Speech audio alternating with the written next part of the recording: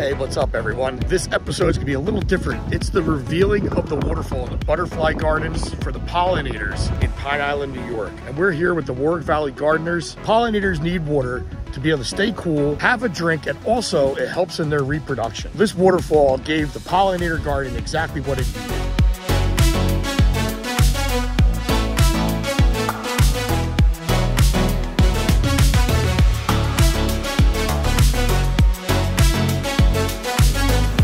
Speaking a little bit about the waterfall that we put in behind us here. It's an aquascape pondless waterfall, about 10 feet in length. Built this thing in about a day and a half, 2 days. I really love all the plantings that the garden club has put in this butterfly garden.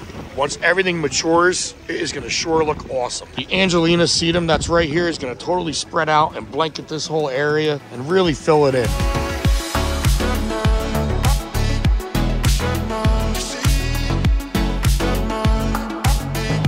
Today we're celebrating the addition of the water feature. This garden is such a wonderful oasis for so many butterflies and other pollinators. It's incredible. And it's also a wonderful oasis for so many members of our community who enjoy the sights and now the sounds of the garden. We were here about a week ago and a little girl was here and we heard her call out. She said, "Hey Mom, come and see the new creek in the garden." So that's just an example. This is a monarch way station. She's a national organization to try to get as many people to help the pollinators to have one little oasis after the other. We should provide a water source. So we started out thinking, well, we could just put a little dish out, but then we'd have to scrub it out and come all the time. And then we'll do like a bird bath. Nah, that didn't seem... And it went on, and when Garden State Koi got involved, we thought we were going to get like this little 3 or 4 foot garden to be put in. Tim showed up and made this beautiful design, which was like 3 times larger than what we expected it to be, and all the awesome different angles and zigs and zags, and it's just wonderful. The birds love it. We've already seen numerous types of wasps and bees drinking and puddling from it. It's just going to get better and better. 1, 2, 3!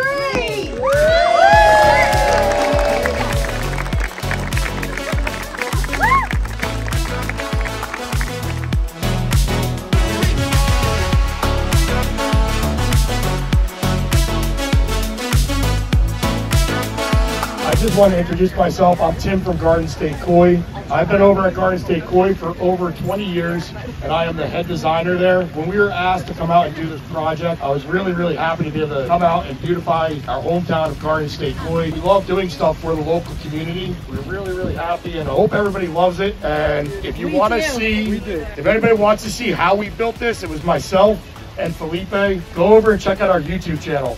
There's a full video on how this all went together. We documented the whole thing. And don't forget to hit the subscribe button. So, it was great coming up here to Pine Island, New York, and seeing the reveal of the waterfall. I did not know they were going to have a ribbon cutting, and that was super cool. Remember, if you like to watch videos on our channel, hit that like button, press that subscribe button, and ring the bell. It means a lot to me and my team here at Garden State Koi. Thanks for watching. Tune in next week for another episode.